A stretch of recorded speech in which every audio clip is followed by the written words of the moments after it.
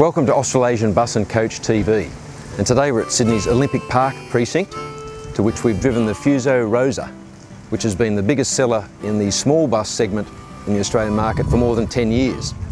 So today we're having a look at some of the reasons for that long-term success, as well as checking out some of the recent improvements.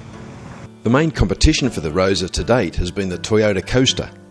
Explaining what he sees as some of the virtues of his small Japanese bus is Fuso Product Planning Manager Kevin Johnston. There's a lot of reasons for the success of the Rosa bus. It's really important that it's extremely reliable and good value for money. The 25-seat bus is one of the best value cost per seat buses in the market today. Other features that are unique about Rosa: the deluxe model comes with 3-point seat belts. Passengers enjoy high back, comfortable seats. Our door design is a lot further forward, closer to the front axle. Benefits of the set forward door are that the driver can see the passengers entering far more easily. On top of that, it allows us to have one more seat, because when the door is set further back, there's one less seat available. We find that the people who most often buy our bus are schools, tourism buses, buses transporting seniors, community buses, those kinds of things. Fuso has made some recent improvements to the Rosa, while other basics remain the same, such as the trusty 5-litre engine, the choice of manual or automatic transmissions, the choice of standard or deluxe seats, and the colour choice of white, or if you prefer, white. Probably the most significant development is the option of a short wheelbase version with 22 seats rather than 25. A minor facelift involves a chrome grille and chrome headlight surrounds.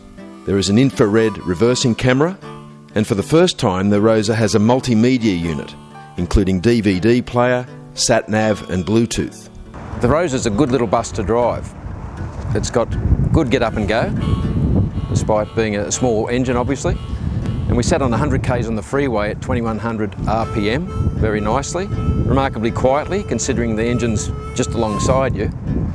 Very smooth 6-speed Aisin transmission, stops well, very good turning circle, comfortable, that's despite it not being a suspension seat, but it's got good independent front suspension underneath. From the passenger's point of view, I'd say it'd have to be very good. I like the high back seats. Now it could be a bit of a problem for operators who don't want kids to be mucking up below the high seats where they can't see them, but there's zero chance of whiplash.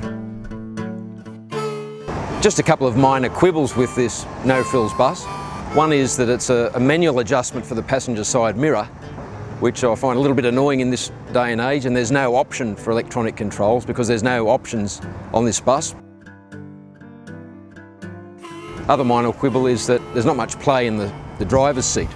Wasn't an issue for me, but for taller drivers it may be. But all up, it's not surprising that it's been the market leader for the past decade.